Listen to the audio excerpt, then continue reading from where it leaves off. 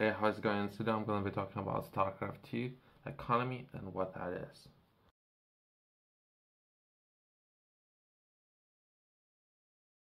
In Starcraft 2, economy is a critical aspect of the game that determines a player's ability to produce units, research upgrades, and expand their base.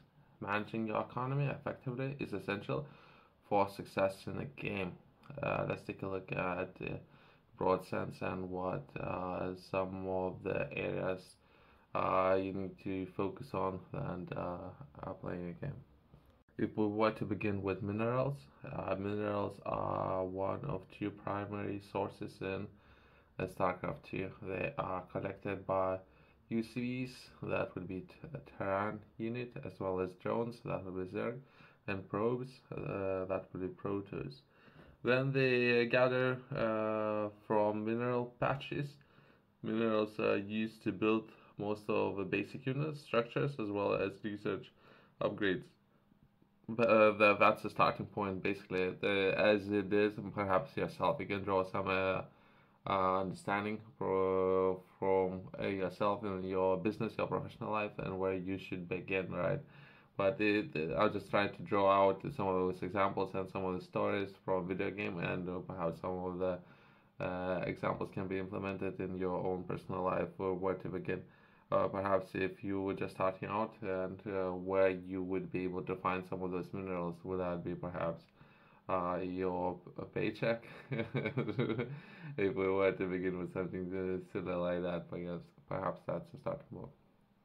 Vespene Gas. Vespene Gas is the second primary resource in the game.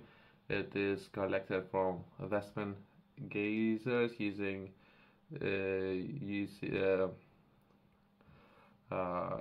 drones, probes, equipment with a gas, Vespene gas harvesters. Vespene gas is required for more advanced units, upgrades, and high-tech structures. If anything, you're running business, perhaps that will be more of your energy resource and how much you're going to be paying for energy. Supply is the limit on how many units and structures you can have at any given time. Supply is dividend into food and PCI for each race. You need to have construct supply depots for Terran, overlords for Zerg, and pylons for Protoss. To increase your supply capacity, running out of supply can hinder your ability to build units and structures. If you find yourself managing a different project, right, you might be required to explain to you, even myself, even yesterday. I was trying to explain some of those companies who are there, funded by taxpayers, and what kind of supply or resources I would need from those companies that I've been investing to all my life, right? So my tax money was going to those companies, and those companies do have different programs, right? So when approaching those companies, tax was funded by my tax-paying money, right? I would approach those companies to mention a different project that they have. We have all kinds of resources, right? They potentially have supply, human resources, talented people, as well as they have Vespene gas or the different resources, energy resources perhaps, or access to different facilities as well as minerals or perhaps all equipment. Perhaps I can draw out. But if I need to explain to them what I need when managing a project, right? Just some of examples, perhaps yourself, if you up there trying to manage different projects yourself, perhaps you do it slightly different, but that's something that there are different programs they can, the different companies, government-funded companies can offer to enter different programs, and perhaps with training, education, knowledge from there, perhaps access to different things as finance, facilities, different groups of people. From there, you can build your company from in more of a research and development field. Workers units responsible for gathering minerals and Vespene gas. It's crucial to maintain an adequate number of workers to ensure Steady income over saturating minerals like gas geysers can lead to decreased efficiency. Overall engineers. Expanding your base to new resource locations is essential as the game progresses. Expansions provide additional minerals and gases income. However, they also need to be defended as they are vulnerable to enemy attacks. uh, Mules, Larva, and Chronoboost. Each race has unique abilities related to the economy. Terrans can call mules to rapidly mine minerals. Zergs can spawn additional larvae to produce more units. And Protoss can chronoboost to accelerate production of their structures. Economic strategies. Players can choose different economic strategies such as macro, focusing on building strong economy, which I personally believe, based on history, it's one of the best approaches to have when picking a strategy. Cheese, not necessarily very risky. Perhaps some people might enjoy cheesing each other.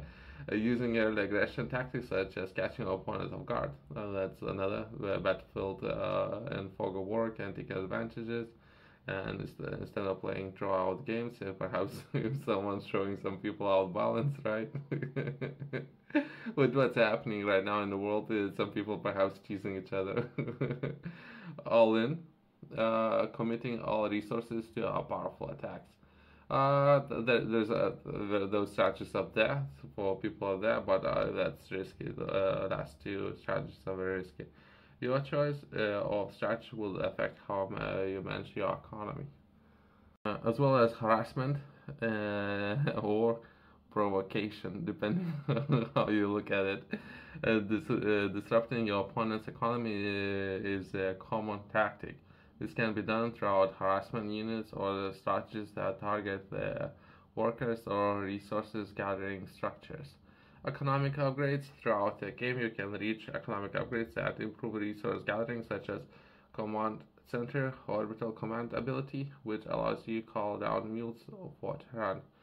Overall improvement in economy and how much of overall budget should be allocated to you upgrades, right? So when you're managing your business, as I mentioned to you before, perhaps 5-10% of the entire 100% of your net profit perhaps should be for research and development work. Balancing act, effective economy management involves finding balance between collecting resources, producing units, and expanding your infrastructure. The key is to allocate resources efficiently and effectively support your strategy. For those of you who are interested in learning more, I would highly recommend to purchase my book, Game Strategy. And in this book, I'm sharing a lot of examples for those of you who are interested in learning more, as well as implementing some of the ways of thinking and taking some of those examples and implementing those examples in the real world. Then perhaps doing research before you starting business, as well as if you already have existing business, and if you're looking to perhaps progress and become an investor and start investing into different businesses. There's information for different groups of people. I'm using some of the very simple examples, and then I'm trying to explain very difficult topics. You can find this book in the description below, as well as top retailers. Hi there.